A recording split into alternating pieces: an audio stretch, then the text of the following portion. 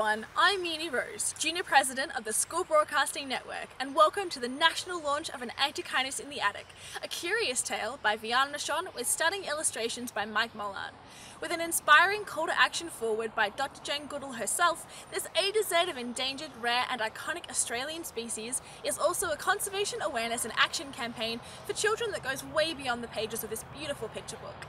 Proudly brought to you by the School Broadcasting Network, publishers of An Antechinus in the Attic, and the Jane Goodall Institute in partnership with Roots and Shoots Australia, this week-long launch event is the biggest global collaboration for National Threatened Species Day in Australia to date.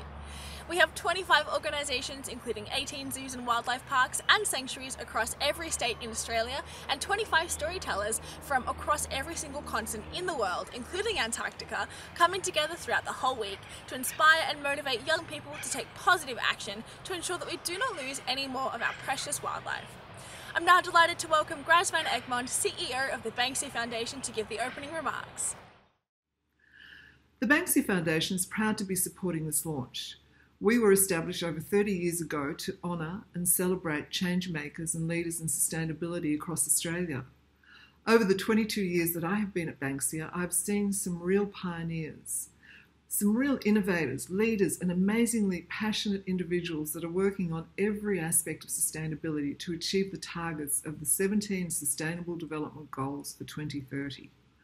Let me assure you that we are doing it, and we are getting there, and we need to keep in mind that creating a better world for mankind and our precious natural environment is possible, and there are some fantastic people out there actually making it happen. An Antechinus in the Attic will enchant our next generation with wonderment for all these curious creatures that are so unique, many that are not found anywhere else in the world. And once you love something, then it is only natural that you want to protect it. And congratulations to Vianna and the team for producing such a valuable picture book that I know will lead to children learning and understanding our creatures in a whole new way. There are so many successful recovery programs that are bringing species back from the brink. With so many organisations and dedicated people involved around the world, we know that our amazing creatures are in good hands. But it needs for each and every one of us as a community to ensure that we learn about these curious creatures and know how to protect them. Community empowerment is what makes things happen, and I have seen this time and time again through the Banksia Awards. And what better way in empowering our future community leaders than through this wonderful initiative? Now it is with great pleasure I introduce our opening keynote speaker, Australia's Threatened Species Commissioner, Dr. Sally Box. Thank you. Hello, I'm Sally Box, the Australian Government's Threatened Species Commissioner. I'm really thrilled to help launch An Antechinus in an Attic, which is a new A to Z book of Australian flora and fauna, which includes many threatened Australian species such as the Betty the Bettong, Ethan the Eastern Curlew, and Helen the helmeted honeyeater. It's a really wonderful way for young people to learn about Australia's remarkable biodiversity and threatened species. As you read the book, you might come across species you've never heard of before. Maybe this is the first time you've heard of the threatened giant pink slug that's only found on the top of an extinct volcano in New South Wales. Or the dinosaur ant, a rare ant species found only in old-growth mallee woodlands in South Australia. Learning about threatened species is the first step in helping to protect them, and hopefully you might be inspired to get involved in their protection. Conservation, I think, is everyone's business, and there are heaps of ways that Australians, including young Australians, can get involved in protecting threatened species, including by planting native plants in your school or in your backyard, by getting involved in citizen science projects and recording things in your backyard, or by being a responsible pet owner. When reading the book, if you look closely, you might spot some threatened plants, including the critically endangered Banksia vincentia. Banksia vincentia is Australia's rarest Banksia, and it was first discovered more than a decade ago near the town of Vincentia in New South Wales. Only 14 plants were found, and then a deadly mixture of bushfire and disease reduced the population to just 4. This resulted in the Banksia vincentia being one of 30 plants listed as a priority species for recovery under the Threatened Species Strategy. Thanks to the Threatened Species Strategy and the dedicated work of many organisations and individuals, the Banksia vincentia is making a comeback. At the Australian National Botanic Gardens, the Australian government has funded what's called an insurance population, where we're growing 45 plants that grow above the ground in their own special containers. By having them above the ground, it gives them a better chance of survival and helps to counter possible threats such as pests and soil-borne disease and poor drainage. At Booderee National Park on the New South Wales south coast, a seed orchard is being grown for the Banksia vincentia. The idea here is to grow plants for seed so that we can eventually plant Banksia vincentia back into the wild. So they've established about 1,200 plants and they're hoping to have 800 that they can use to secure the survival of the species in the wild. But Banksia vincentia is only one of many threatened plants in Australia. More than 90% of Australia's plants occur nowhere else on Earth, so it's really important that we look after them and protect them. Plants also make up the greatest percentage of Australia's threatened species. Of the 1,800 threatened species that we have on our national list, around 1,300 of them are plants. So under our threatened species strategy, we've got targets and actions to help in the recovery of Australia's threatened plants. And while there's some really big challenges, we're seeing some really great results for our threatened plants due to the work of really passionate individuals right across the country. Actions to help Australia's plants include seed banking, so protecting the seeds so that if we lose them from the wild, we can plant them back into nature when we need them. Translocations, which is about moving plants from one place to another, or using seed orchards to help grow plants so that we can bring them back into the wild. You can also help Australia's threatened plants by planting them in your garden. I've got a lemonsy area in my garden and it's doing really well and attracting lots of native birds. This week marks Threatened Species Day, a day to reflect on our species that are at risk of extinction and to think about what we all need to do together to protect our threatened species. It's fantastic that An Antechinus in the attic is being launched this week to mark Threatened Species Day. It's a really wonderful example of raising awareness about Australia's remarkable flora and fauna, and congratulations to all of you who are involved. G'day everyone, it's Jess here from the Jane Goodall Institute of Australia. Thank you so much, Sally, for that fantastic opening address. It's just so good to know that the Australian Threatened Species Commissioner and her team are doing such important work and making so much progress towards safeguarding our threatened Australian wildlife into the future. Now, throughout these 3 episodes, you're going to meet so many different kinds of Australian wildlife, some of which you may never have even heard before. Now, while these animals may look cute and cuddly, like my gorgeous puppy Winnie here, it's important to keep in mind that they are in fact wild animals. The Jane Goodall Institute and the School Broadcasting Network does not endorse the handling or being in close proximity to wildlife by any persons other than qualified professionals, such as the carers, keepers, and the scientists who are featured in these videos who each comply with Australian standards of wildlife care. Now it's time to cross over to Dr. Andrew Baker from the Queensland University of Technology, who's going to introduce you to the star of our show today. That's Annie the Antechinus.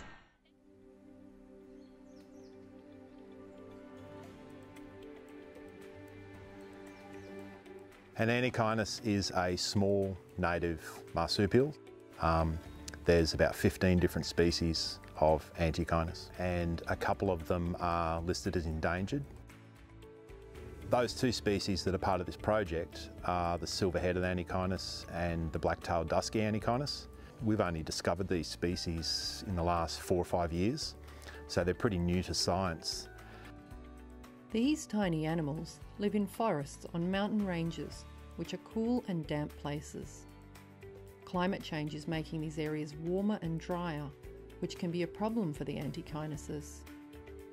The black-tailed dusky Antechinus used to live at some places that were lower down on the mountains, but as these places got warmer, scientists could not find them there anymore. Now they are only found in the highest areas, which are cooler and wetter. But the animals can't keep moving up. as they are already living on the top of their mountain ranges. The mountain ranges where these animals live are big places. Park rangers want to know where the animals are on the mountains in case these areas need special care. To work this out, in the different areas, the scientists have been putting out special metal box traps called Elliott traps to try to catch some. The traps don't hurt the animals. They are also using special cameras that automatically take a picture when an animal moves in front of them.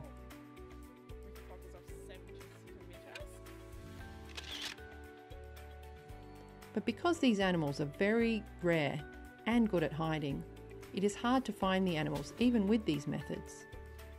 They needed an even better way to find out if the animals are at a site. So the scientists asked for help from another animal with a very special nose. Ash loves working in the bush. It's his favourite thing to do. Through his special training, Ash has been taught to identify the silver-headed Antechinus from other types of Antechinus. We use a number of special training techniques to show him what they are and how to look for them. When he's moving through the bush and he finds the Antechinus for us, he shows us a special behaviour, which for this dog is to lie down and put his nose right on the spot where he thinks the Antechinus is. We use a special word, which is YES. Once he's heard that word, we'll throw his favourite toy in the whole world. The silver-headed Antechinus and black-tailed dusky Antechinus are fascinating Australian animals. By working together, this team of scientists, national park rangers, detection dogs and their handlers are helping to care for these rare species and their mountain homes. Hey everyone, it's Isaac Wildlife Roy here from Victoria. Thank you so much, Andrew, and how cool was it to find out about Annie and Archie, the Antechinus, and those incredible sniffer dogs? How cool would it be to have more dogs be trained to work in conservation too? Now, I am super excited to say that we are just about to cross over to Megan and Bridie at Tasmania Zoo to learn about one of my most all-time favourite animals, Tommy the Tasmanian devil. Plus, we'll learn a bit more about Theo the thylacine, who unfortunately passed away just over 80 years ago. So let's cross over to Megan and Bridie at Tasmanian Zoo.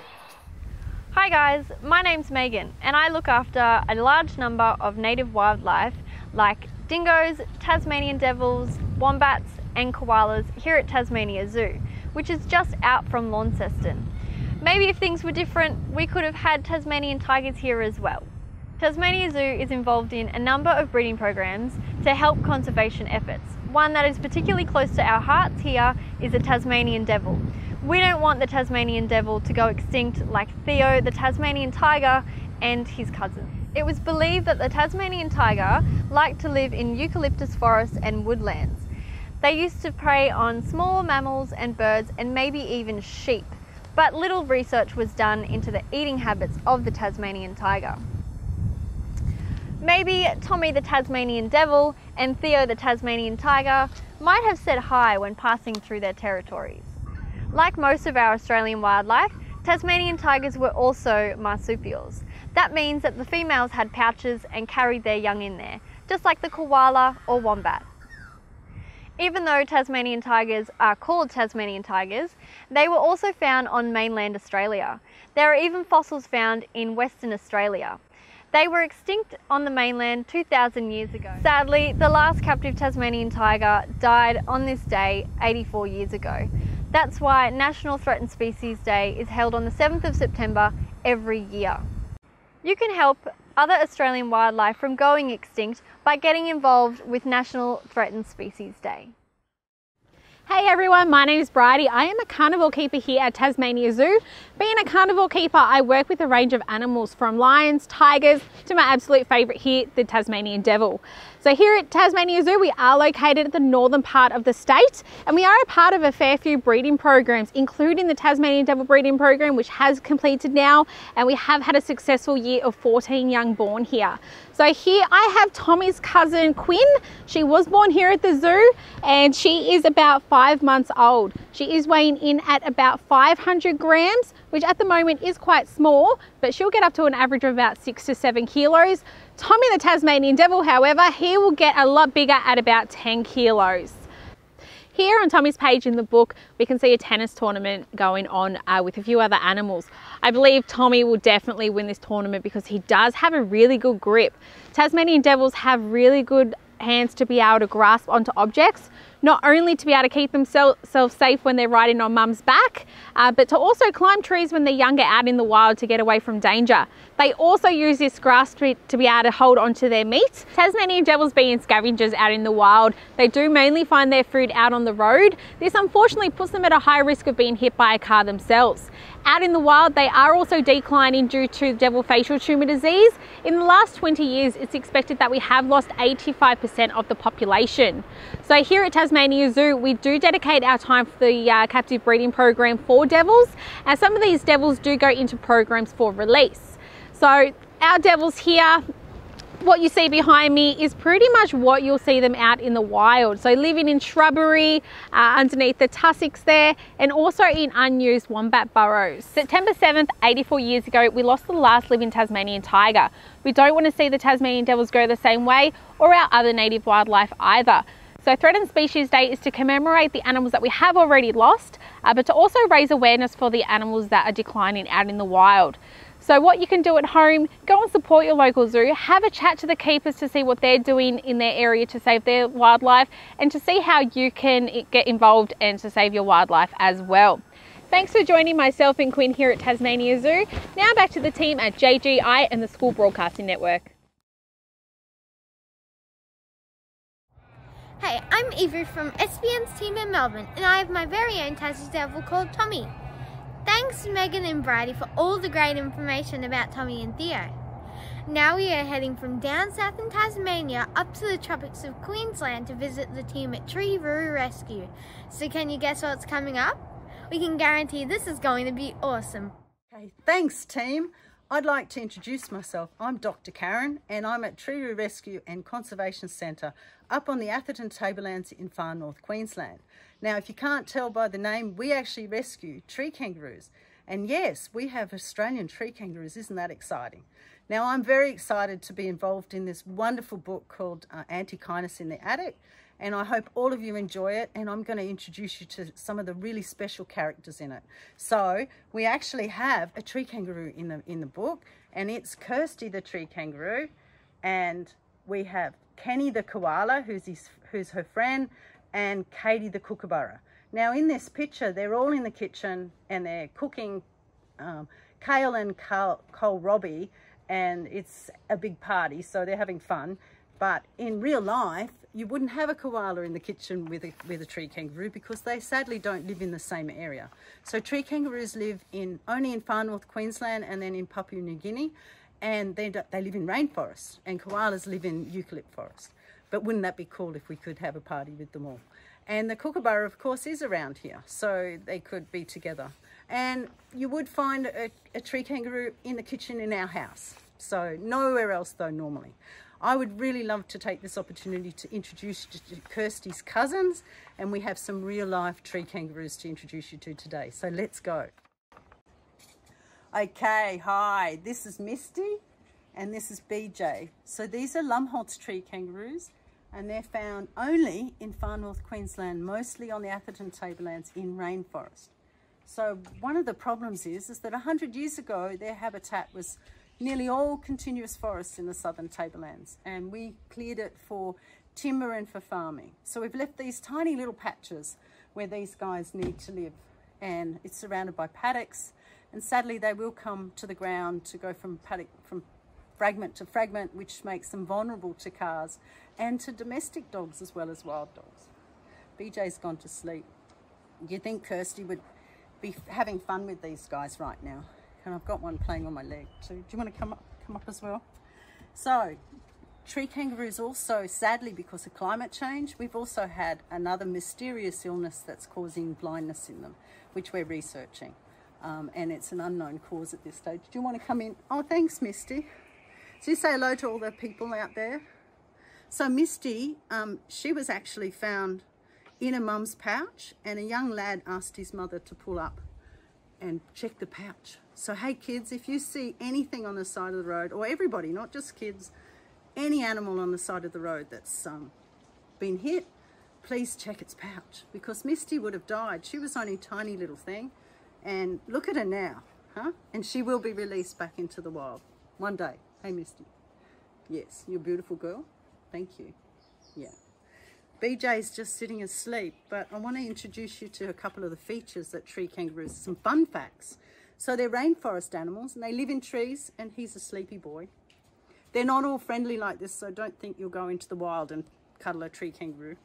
But they live up in trees, so they eat leaves. So they're what they call arboreal folivores.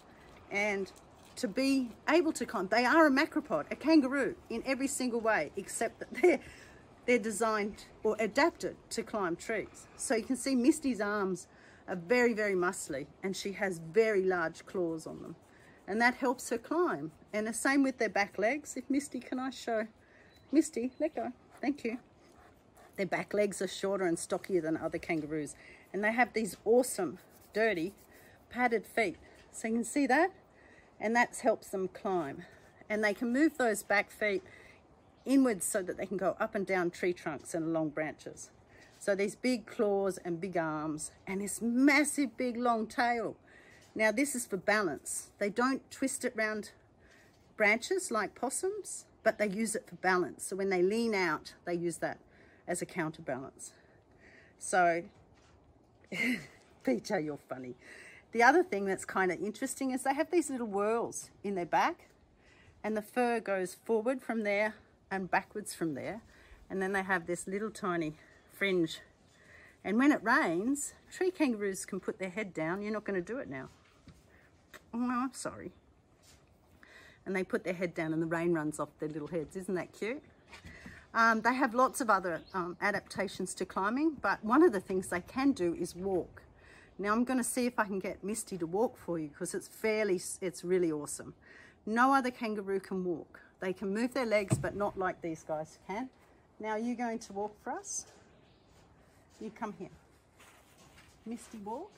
Come on, baby. Come on. Walk for me. Come on. Oh, you're going to hop instead. There we go. So they can actually move their back legs independently like us. And okay. So how can you help? Well, these guys actually, we're the only rescue centre in Australia because these guys live up here. And you can help by doing lots of things. So be kind to the environment, recycle, anything that you can do to help wild animals in Australia, including these guys. If you live down south, you can help the koalas by planting gum trees, or you can plant tree kangaroo rainforest trees if you live up this way, or even get the school to sponsor a tree kangaroo. We have adoption through Roo Rescue, and there's all sorts of things. Always check pouches. Slow down when you're driving past areas where their tree roots are. These guys aren't nocturnal. They're active day and night. So you need to be careful with them. Keep your dogs locked in for koalas and tree kangaroos. It's very important that they don't run free and cause these guys injuries. So, yeah, I guess that's it for now. And I'd like to thank you all for paying an interest in these guys, and tell all your friends and family all about them, because most Australians don't know about tree kangaroos. And I think I'll pass it back to the team now. So thank you, and thanks guys. See ya. Hi, I'm Luke Eden, SBN's Youth Ambassador, and how exciting is this massive collaboration to inspire more awareness and action for our precious Australian species. Remember, there are heaps of things that you can do to help our threatened species, like Kirsty the kangaroo. You can arrange a gold coin day at school to raise funds, or volunteer at your local conservation organisation. You could also create some habitat in your own backyard, or simply spread more awareness about these amazing animals by talking with family and friends about some of the issues that the animals are facing. And simply, by purchasing a copy of An Antechinus in the Attic, you are also raising funds for James Goodall's Roots and Shoots Australia and the school broadcasting networks to assist these charities to expand their important conservation and youth projects. And during this launch event, any orders you place via your favourite conservation organisation, a proportion of the sale will go directly to these organisations. How cool is that? Check out the details down below. Now, we certainly do have some very curious creatures featuring An Antechinus in the Attic. We are about to discover one of the most curious of all, Poppy the giant bright pink slug from Mt Kaputar. So it's over to Adam Fawcett in New South Wales and to find out all about this very colourful and curious creature. Check this out. G'day, my name is Adam Fawcett and I'm a Senior Project Officer with the New South Wales National Parks and Wildlife Service, working on the Saving Our Species program within northwestern New South Wales. And I am very familiar with Poppy the pink slug. Poppy is a giant pink slug from the Mt Kaputar National Park, which is located about 7 hours northwest of Sydney, near the township of Narrabri. The giant pink slug is one of the species that make up the Mt Kaputar land snail and slug threatened ecological community, along with about 20 species of snails that are only found in Mt Kaputar National Park and the surrounding Nandawal Ranges. The pink slugs are found on the high mountaintops, 1,000 metres above sea level, and are commonly seen during and after rainfall or on foggy or misty days and nights. The pink slugs and snails are threatened by being eaten by feral pigs, which also disturb and destroy their habitat, browsing by feral goats that destroy the forest and dry rainforests that they depend on, climate change and also wildfires. To protect the pink slugs and the snails, we have been doing lots of surveys to understand more about these incredible species. We're also doing work to control the feral pigs and the goats and also managing wildfire across the reserve. We did have a big wildfire at Mt Kaputar in the last 12 months, and our monitoring has found that all of the species are still present, including the Kaputar bristle or hairy snail, the two carnivorous snails, the pinwheel snails, the glass snails, and the giant pink slug itself. All of these species are recovering well after the fires, which is just fantastic to see. What you can do to help us managing the giant pink slug is to come out and visit Mt Kaputar National Park to go camping and bushwalking. While you are there, you or your parents can download a free app available on both Apple and Android smartphones called the Slug Sleuth. Any sightings you see of the giant pink slug can be recorded using the Slug Sleuth app. A photo can be snapped in the app and then all of these can be submitted to us. When you submit these sightings, they get sent to our database and are used to help us better understand where the giant pink slugs are seen so that we can improve our management of all the things that threaten Poppy and her mates. Because the slugs, like Poppy, are so brightly coloured, they are really easy to see when they're out and about, but they don't like being out on really cold days or nights or on really sunny days. It's just not good for them. However, they do leave us their tracks, which are commonly seen on the bark of the gum trees across the mountaintops, and these show us where they have been, and they're a really important thing to see. There are photos in the Slug Sleuth app that show us what these tracks look like so that you can identify these and then record them in the app the same as you would as if you were seeing a slug itself. Both types of sightings are just as important. So that's it from us at the New South Wales National Parks and Wildlife Service. From Poppy and back to the team at JGI and the SBN.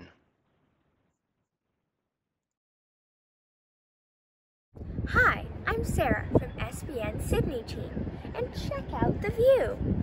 How stunning is Poppy the pink slug? Wow, I really want to download that Slug Sleuth app now and head to Mt Kaputar to see if I can find any of these curious creatures. Now we're crossing from Mt Kaputar in New South Wales all the way to the top of Australia, as we're heading to the fabulous Territory Wildlife Park in Darwin to find out about Franco, the frilled-necked lizard, and Ozzy the osprey. So we're off to the Northern Territory. Hi and welcome to the Territory Wildlife Park. My name's Natasha, I'm one of the guides here at the park. I'd like to introduce you to Franco the frilled-necked lizard. from Antechinus in the attic. We're just waiting for Fred and Fran, the flying foxes, to go and play some frisbee. So frilled-necked lizards are found in the tropics of Australia, the northern parts here. They live in around savanna woodlands and grasslands. They love to live in the trees as well, so they'll come down to the ground and eat lots of insects when they see them crawling around. So frilled-necked lizards have declined from their range, and it's due to things such as a reduction in their habitat, but potentially from cane toads being introduced as well. We have a toad bus here at the park. You can come along and join in. That's helped to reduce their population numbers, which will help protect our frilled-necked lizards. Well, good morning. My name's Jess. We're here at the Territory Wildlife Park. We work down here at the flight deck where we do presentations and train the birds so that people get to appreciate them up nice and close. And hopefully that leads to a bit of conservation of these beautiful species. Today I have Ozzy the osprey coming to you from Antechinus in the attic. Well, we're not going to be here for very long because Ozzy's just about to get ready to go and play with Octavia and their oboes. Ospreys are such an interesting species. They're actually a fishing raptor, so they catch fish. Now they locate them by using their polarized vision, so it's kind of like they're wearing sunglasses. They've got fish hooks for talons, and when they dive into the water, they grab hold of that fish using those fish hooks. Osprey love to go fishing, so that means that in the wild they're found all the way around Australia and in large areas of water where there's lots of fish. So the way that we can help wild osprey is by maybe getting mum and dad to look at more sustainable options when it comes to buying fish for dinner, so that osprey in the wild can still have fish for dinner themselves. Well, that's it from us because Ozzy's ready to go and have a play with Octavia. So back to you, team, at JGI and the School Broadcasting Network. A huge thank you to the Territory Wildlife Park in Darwin for that fantastic episode on Franco, the frilled-necked lizard, and Ozzy, the osprey. For our final presentation in today's episode, we're going to travel across to Brisbane, Queensland, to the Lone Pine Koala Sanctuary, Australia's largest and oldest koala sanctuary. So you might be able to guess which curious creature we're going to meet next. Hi there, I'm Kelly. I'm a koala keeper here at Lone Pine Koala Sanctuary, and I've worked here for 14 years. Now, I've been lucky enough to work with all sorts of different animals here at Lone Pine in that 14 years, but my favourites would have to be the koalas. In the book, Kirsty the kangaroo, Kenny the koala, and Katie the kookaburra were cooking up some kale. Now, let's see what Kenny's doing today. Here's Kenny now. He's sleeping. Shh. He's definitely not cooking any kale. Do you know how long koalas sleep for? They sleep for between 18 and 20 hours every day. Do you sleep that long? I definitely don't. In the book, Kenny's cooking kale, but did you know that koalas actually eat eucalyptus leaves? They eat between 50 and 60 different types of eucalyptus, but they have their favourites, just like I have favourite ice cream. My favourite is strawberry. What's yours? Sometimes koalas have to cross the road to find a new flavour of eucalyptus. So if you see a koala sign, slow down. Maybe you might even spot the koalas having a nap up in the trees. Hi guys, my name's Kayla and I'm an education officer here at the Lone Pine Koala Sanctuary. I've worked at Lone Pine for about 6 years and I really love working in education because I get to work with all sorts of different awesome animals, and I also get to work with a lot of really interesting people, and I get to work with kids a lot and teach them all the things that I love about wildlife. One of the really cool animals that I get to work with is a rainbow lorikeet, and check it out, in the book here we've got Rachel the rainbow lorikeet, and it looks like she's up reading a book about reptiles with Ricky the rabbit rat. They look like they're having a good time reading, except there's someone on the roof. It looks like Robert the rock wallaby is stomping on the roof, hopefully not making too much noise. Now, we've actually got Rachel the rainbow lorikeet to say hello to you all now. Where is she anyways? I know she was right around here. Where did she go? Rachel! There she is. So here's Rachel the rainbow lorikeet. Say hi, Rachel. She's waving hello. So she's called a rainbow lorikeet because, well, looks like she's flown through a rainbow. She's got beautiful green feathers on her back, blue on her head, and then beautiful yellow and orange underneath. Now, rainbow lorikeets love to drink nectar, and that's what I'm feeding her a bit of today. So when she does the right thing, when she does a good job, she gets a little treat of some nectar mix. Now, you can attract lorikeets like Rachel to your own gardens at home by planting plenty of these. Oh, she's very keen. So these are some native flowers called grevilleas, and lorikeets love them. So she's using her little tongue right now to scoop them up, and lorikeets can even drink nectar hanging upside down. She's quite a good acrobat. So by planting native flowers in your garden, you won't just attract birds like Rachel the rainbow lorikeet. You might also get Brianna the blue-banded bee, or even Fran and Fred the flying foxes to come and visit your garden, because heaps of animals like nectar and like to be around flowers. Well, we might say goodbye from the team here at the Lone Pine Koala Sanctuary and send it back to everyone over at JGI and the School Broadcasting Network. Bye, everyone! Hi, I'm Nathaniel Dion, Chairman of SPN's International Young Leaders Board. We hope you've enjoyed learning about all of these amazing and curious creatures, from Annie the Antechinus to Poppy the pink slug and Kenny the koala.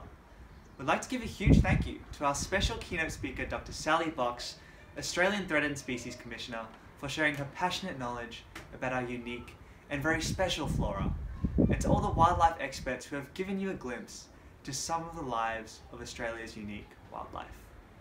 Check out episode 2 coming up next, featuring some of our most endangered species, such as the corroboree frog, helmeted honeyeater, mountain pitchme possum, and the Lord Howe Island stick insect, which was thought to be extinct until just a few years ago.